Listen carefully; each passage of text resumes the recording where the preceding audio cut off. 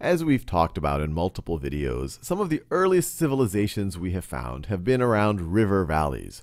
And that is no coincidence because some of the first agriculture emerged around river valleys, and the agriculture supported higher population densities and more sedentary populations and allowed for more specialization. And we have talked about several of these, the ancient Egyptians around the Nile River, the ancient Mesopotamians around the Tigris and Euphrates. And now we're going to talk about the ancient civilization around the Indus River. The Indus River runs mostly in modern-day Pakistan, and that's why it's called the Indus Valley Civilization. Indus Valley Civilization. It's also sometimes referred to as the Harappan civilization, which was the first site where they found evidence of this fairly extensive civilization. Now, to get ourselves acquainted in time, this shows when archaeologists, historians consider to be the main part of the Harappan civilization. There's evidence that people had basic villages, civilizations, agriculture here as far back as 7000 BCE, and that's just based on the evidence we have today. But when people refer to the Indus Valley Civilization in particular, they're usually starting around 3300 BCE. And in orange right over here, this is the early period, or you could say the early Indus Valley Civilization. Now, some of the biggest structures and pieces of technology that have been discovered have been right over here, which is often referred to as the mature period for the Indus Valley Civilization. And then it goes into decline. We'll talk about why it might have gone into decline, although we're not really sure, and this is called the late. Now, to put it in context relative to these other civilizations, remember the ancient Sumerians were starting to be quite, I guess you could say, civilized by about this period. You start having a lot of intermingling between the Akkadians and the Sumerians. As you get into the late 3rd millennium, that's when you have the empire of Sargon the Great, the Akkadian Empire. As you get to the end of this mature period right over here, this is close to or around the time of Hammurabi, the Babylonian Empire. And in Egypt, if you go back to around 2500, around this time, that's when the pyramids were built. And you have the Egyptian kings, these god kings, that were ruling for most of this period right over here. And as we'll see, there was actually, we believe, a good bit of cultural interchange between these significant civilizations. Now, just to appreciate how extensive this Indus Valley civilization was, I will show you this map. And this map, it's a zoomed in of that region around the Indus Valley that I just showed you. This is a map of most of Pakistan here. And these red squares are places where they have found evidence of the civilization. The first place was Harappa, right over here in the Punjab region of Pakistan. And that's why it's called the Harappan civilization. But as you can see, it's much more than just around Harappa. The largest site is at Mohenjo-Daro, right over here in the Sindh region of Pakistan. And it is believed that as many as 40,000 people lived in that city that we now, or that site that we now call Mohenjo-Daro.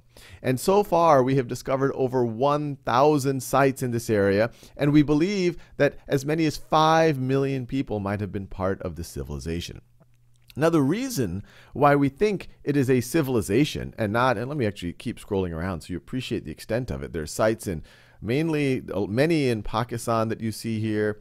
There's also quite a few in modern day India, right over here. So it's an extensive network of these sites. And the reason why we think it's one civilization, or at least a connected culture, is that you find a lot of standardization. You find standardization in their weights and measures. In fact, they have a unit of measurement that's as small as 1.6 millimeters. And the reason why that's important is you wouldn't create a unit of measurement of 1.6 millimeters unless you knew how to use something, unless you know how to make things that precise. And one of the things that they made that precise are things like their structures. They had these standard bricks, and this brick size and many of these symbols that they used were found throughout these sites, which said, we don't know whether they were controlled by one ruler or one emperor, but there was definitely a lot of cultural interchange to the point that they were using the same size bricks, they were using the same symbols, they were using the same units of measurement. And also, as you can imagine, having a unit of measurement that precise, that small, implies that they were great builders. And the evidence we find today says, yes, they were. This is a picture of the site at Mohenjo-Daro in modern-day Sindh, Pakistan.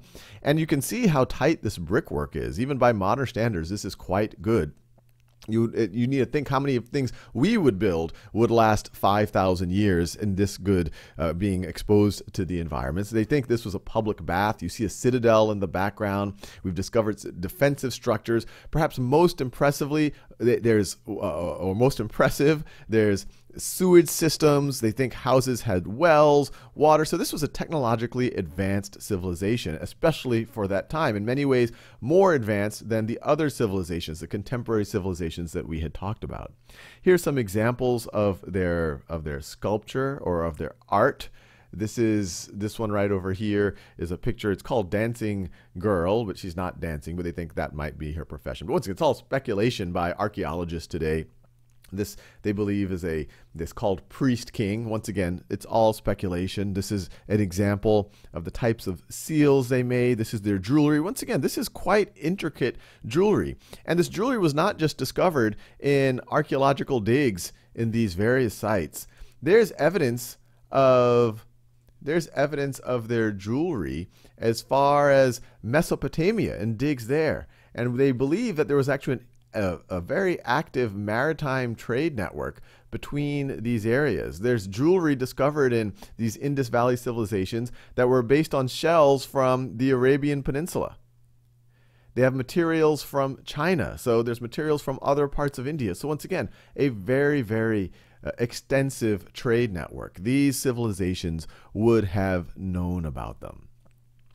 But as we said, they were they seemed somewhat organized, even though we can't read their writing. In fact, I have some examples of their writing here. And you might notice, so this is examples of their writing. And you might notice there, this is turned into a somewhat infamous symbol now because of the Nazis. This is a swastika. But the swastika was one of the symbols they used. It's a symbol in Hinduism. It's considered a symbol of good luck. It's something that the Nazis kind of usurped and turned it into a very negative thing.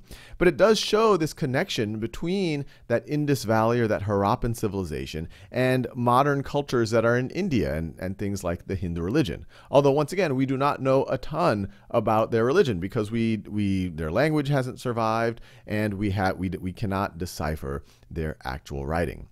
But because of their organization and the consistency or relative consistency amongst these different sites that are so far-flung, this is a large distance even on modern terms, but especially if we're talking about 4,000 or 5,000 years ago. Because of that, we think that, okay, there must have been at least decent government administration or organization at a city-state level, although we're unsure whether there was a connected empire, whether you had an organization beyond that, or they all just decided to take each other's standards and symbols and brick sizes and things like that. Now, one of the key mysteries of the Indus Valley civilization is, why did it end? It seemed to be this thriving civilization, this perhaps the most extensive one.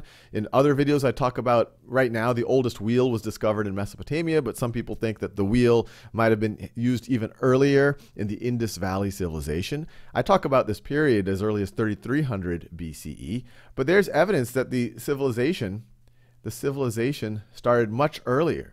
In the site right over here in Mehrgarh, right over here in Pakistan, they think that humans were having simple villages and agriculture there's evidence as early as 7000 BCE. And that site was discovered just in 1974. We might discover things that take us even further in the past. And when you have a civilization that was around for so long, if there were people there as early as 7000 BCE, we're talking about it was there for thousands of years, but all of a sudden it starts to decline. There's evidence of less and less trade going on, less and less sophistication, and then it ends.